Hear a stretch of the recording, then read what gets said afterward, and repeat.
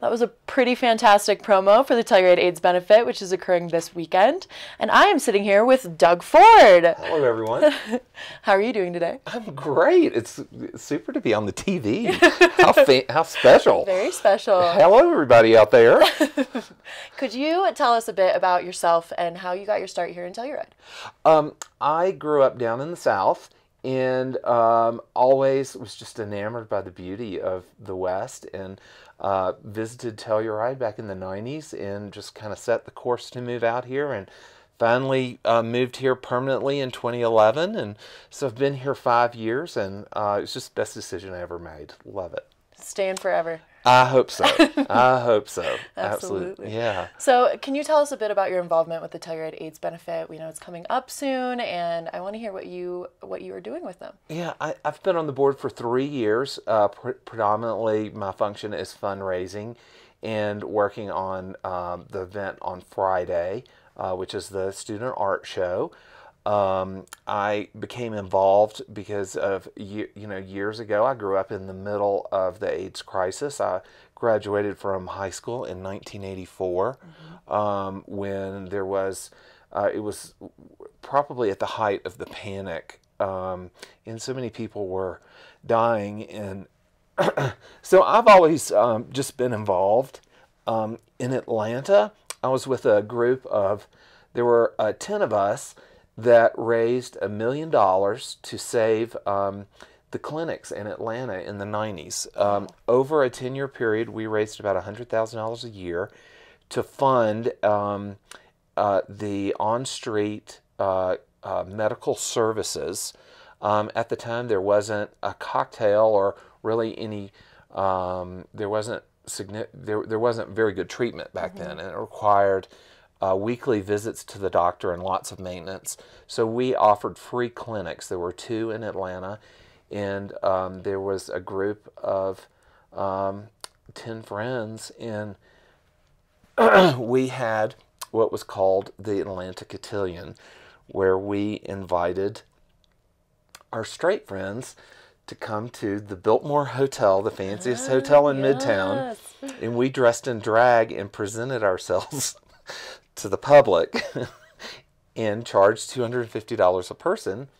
And the first night we made $75,000. What a time! And so that that ran its course. It went for about 10 years and was very successful. And about that time I moved out here, so I got involved in AIDS benefit, and it's this is more fashion oriented, and it's a more of a professional production. Yes. And you have involvement in the entire community. It's really a community event, which is so nice to have all that support and be a part of it. Yes, absolutely. And 25 years running, this is the 25th Can you believe it? fashion show. 25 years. It's amazing. It's really a fantastic feat, and one of the highlights of the winter. I think it's definitely something that pretty much everyone in Telluride attends at some point and volunteers in at some point. Hours and hours of time go into it, and hours and hours of, dedication. It's a really heavily frequented show. And it when the production hits the stage, you're not going to believe it. Yeah. I mean, these guys have been practicing for 30 days now, and the dancing and the costumes this year are over the top. That's great. Yeah. Okay, we won't dive too much into it. I can't say a word. Can't give it away. Yeah, can't give it away, but you won't believe the costumes this year. It's worth coming to see. Absolutely. It sells out every year, correct? Yes, it does, and we still have a few tickets left. You can purchase your tickets on our website, which is aidsbenefit.org. We have about 25 tickets left for Saturday night. Which is standard, that there's always still a few left. We've had some turned back in, which are from our major donors who who were given an allocation of tickets for their large contributions, and they have turned those back in, and so those have now come up for sale, and those are going to be some of the best tickets in the house. I mean, we have 2 seats at the end of the runway. They're treat your loved one to a really great show. Saturday night, 8 o'clock, be there. It's going to be really good. Absolutely. And another thing that just occurred that I'd love to talk to you about is the student benefit. Yes, Fashion it show was that occurred Friday last week. night. Yeah. And the energy in the Palm Theater was fantastic. And Fern, who was one of the directors, took on a big challenge this year. They had 35 students, 40 students. Wow. And this year they practiced and practiced, and it was the best I've seen. And the entire high school, all their friends came out to see them, and the support within the room was really good. It gives the high school kids an opportunity to really develop some stage presence and to work together.